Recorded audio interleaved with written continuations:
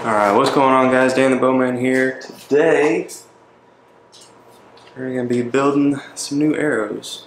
Just got these in the other day. They're the Easton Axis long range 4mm. They are the match grade version in a 300 spine. I'm changing up setups a little bit.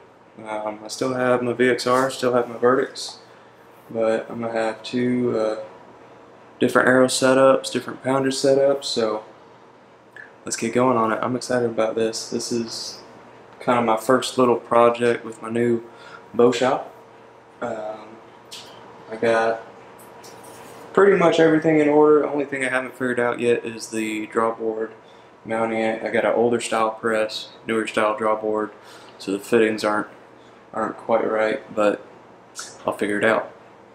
So, alright, let's get into it.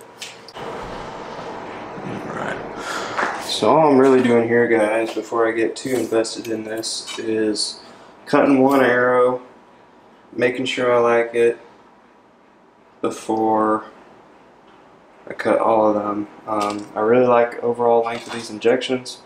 I want these axes as close as possible to the same length, and they're pretty dang close. Not exactly, but close enough.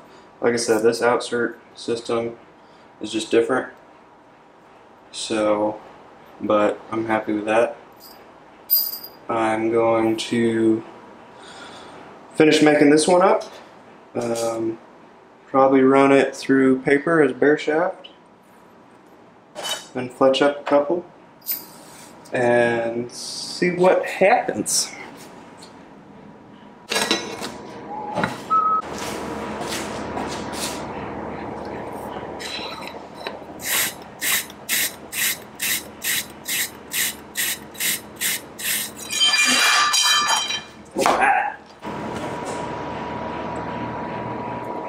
Good practice, always clean out the carbon dust out of your arrows after cutting.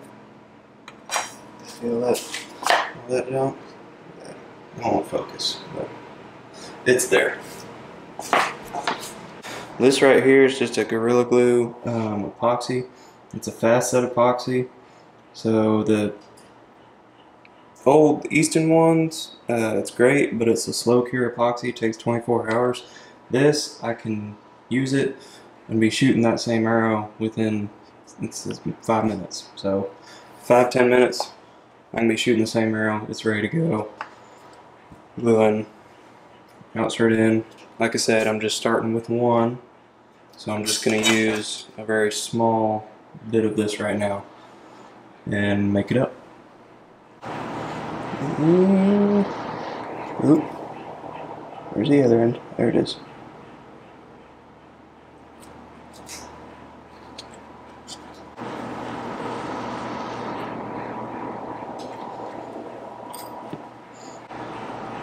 Get you.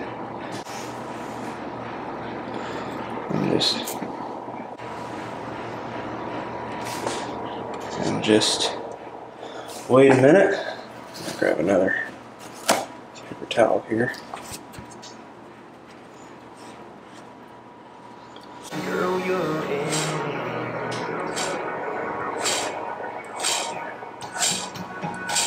Oh yeah. First bare shaft through paper. See what happens.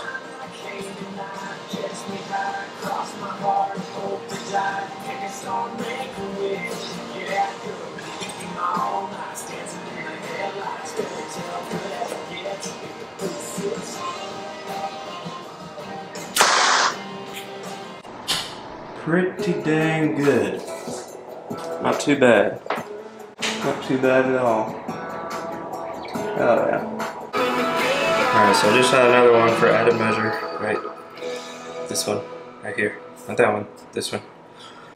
Shot another one for added measure. I'm happy with that. So what I'm going to do from here is fletch up that arrow, shoot it again through paper, make sure everything's good, and then finish building the rest of the arrows, and hopefully be done from there. And then I just got to sight them in.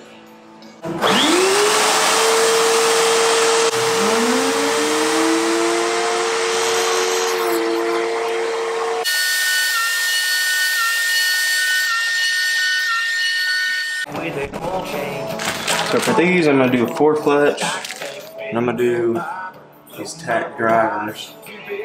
These are 2 3/4 inch.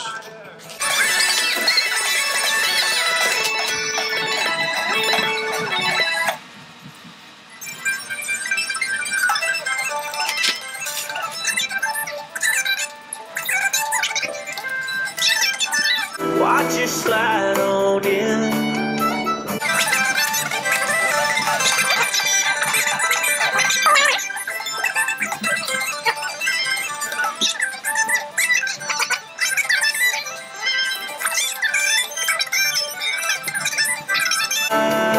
Oh yeah. I can take you all the way to Colorado. And boom, there it was. Just like that, America was born. I'm Earl Dibble Jr. I approve this message.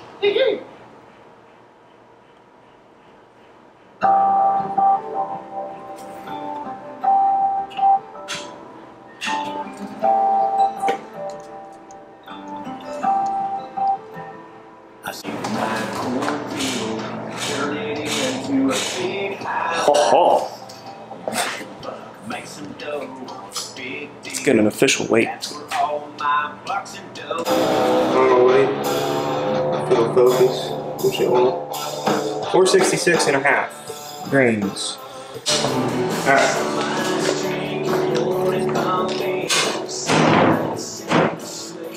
Now time.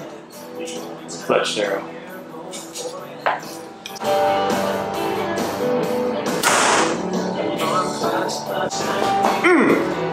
Y'all come look at this. Y'all come look at this. Look at that. That's, I mean, first one. Perfect.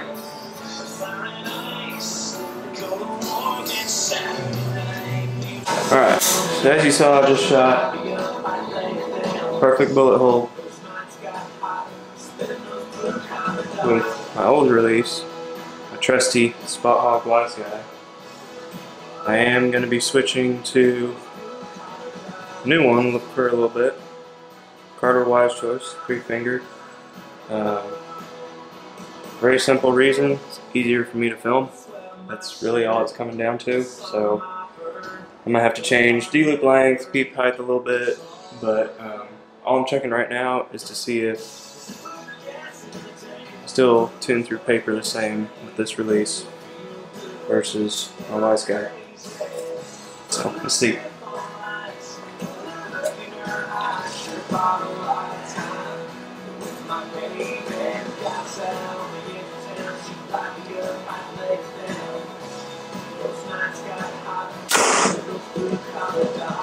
And it looks like I do.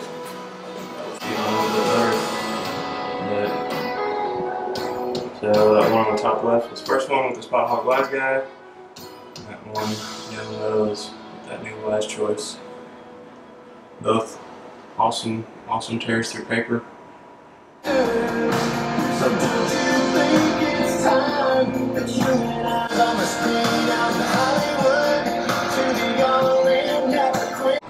Alright guys, turned into a late night. It's 11 o'clock, but we got them built up. Just letting them sit for a little bit. I gotta be at work early in the morning, so I'm gonna call it a night, but cranked them out.